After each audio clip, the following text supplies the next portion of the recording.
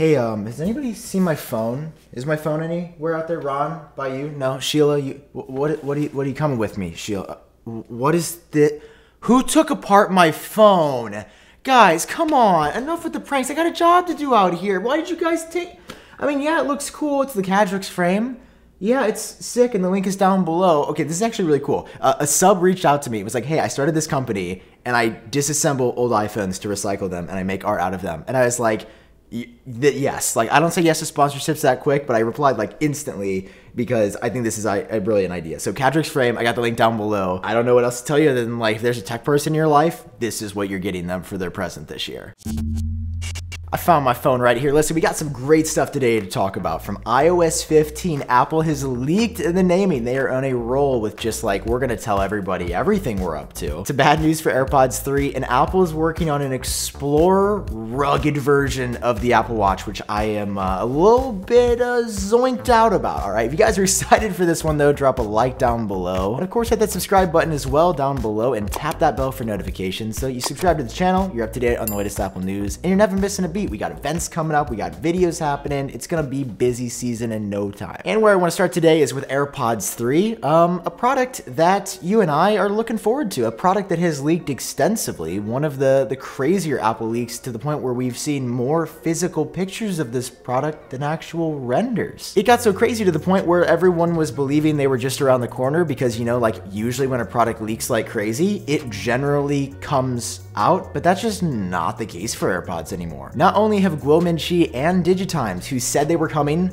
April, May, shifted to sometime in Q3, so like during the summer into the fall of 2021, but now Jon Prosser on the Genius Bar podcast, hey, that's the podcast that I do with him. We dropped an exclusive on this week's episode that he has heard from his greatest source. Media websites, feel free to not report this. I feel like I shouldn't be put on any websites until my eyebrows grow back. But from the good source. Like the good? The good. Oh, the good. Like the... Yeah, the good. We need a nickname for him. The good. He says no AirPods.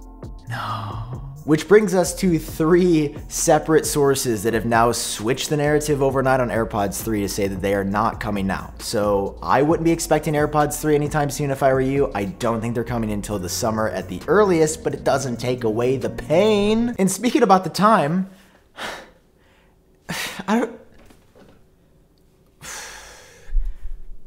Apple Watch Explorer Edition.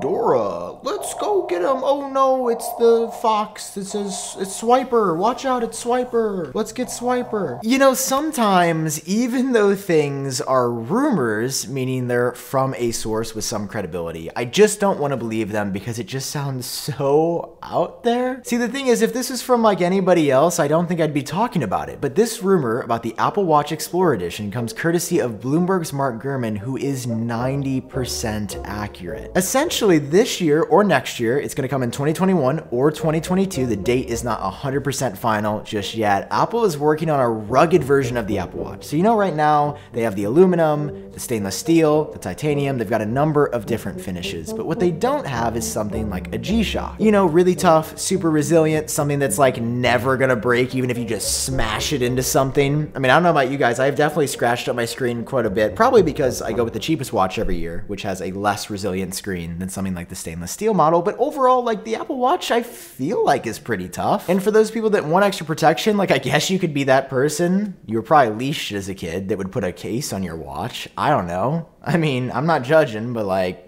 do you really need a watch case? I'm just saying. Because that is essentially what Gurman describes. It's something that is more impact resistant, that's made of like a rubberized material that's gonna be better for extreme athletes or surfers or divers or people doing extreme sports. And as an extreme athlete myself, you know, I hit the gym a couple times a week. You might see me riding around my bike in STL. I don't really get this product at all. Like when Apple makes products, they make it for the masses. Whether they admit it or not, they want everyone to have an Apple Watch. They want everyone to have an iPhone. They want everyone to have a Mac. This is like the way they design their products. They're specialized, but they also market them to everyone. So it just doesn't make sense that Apple's like, oh, and then there's this really small portion of the population that is extreme athletes. Yeah, we're gonna make a watch just for them. Unless, of course, this would be a stunt for publicity. I mean, of all Apple's products of all time, where have we seen the biggest pub stunt from Apple? It's with the gold Apple Watch. You remember how nobody bought it?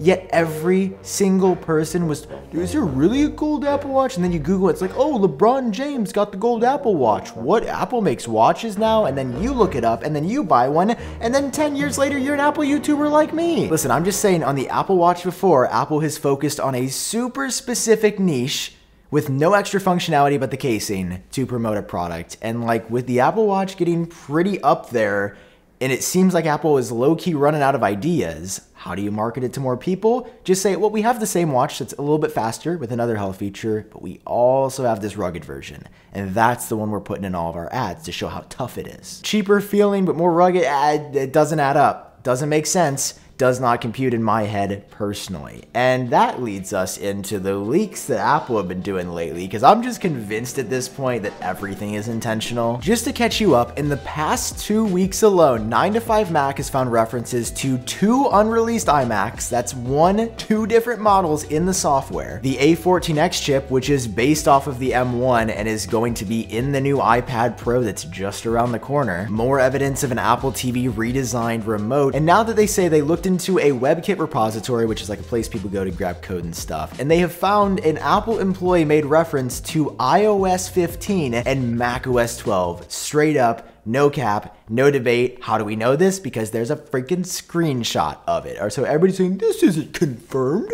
Apple would never leak. I've seen your comments, and you can't fight facts, bro-tendo. Now listen, this being said, this is just the names in the code. Apple could call it something else marketing wise, and like, it's not exactly a surprise, but it's always exciting to see a little tidbit slide in somewhere. And it does confirm that like for macOS, it's not gonna be like point updates anymore. Apple is in macOS 11 right now with Big Sur. Next year it's gonna be macOS 12, not macOS 11.1 like they used to historically do for like macOS 10 updates. I wish that this told us about some features for either, because like, you remember last year when like the beta of iOS 14 leaked and a bunch of people got their hands on it, 9to5Mac was putting out stories like each and every day. That has not happened this year. There's essentially been no rumors from credible sources yet, other than now the naming from Apple and the device compatibility from a couple of sites.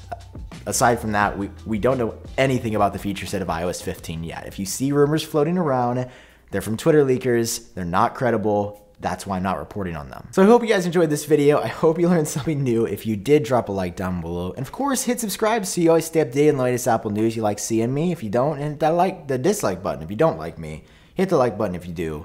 Or don't do anything. Just be a passive viewer. Don't help me with the algorithm. That's fine too. I still love you for watching. All right, hope you guys are doing well. I will see you in my next video. Peace.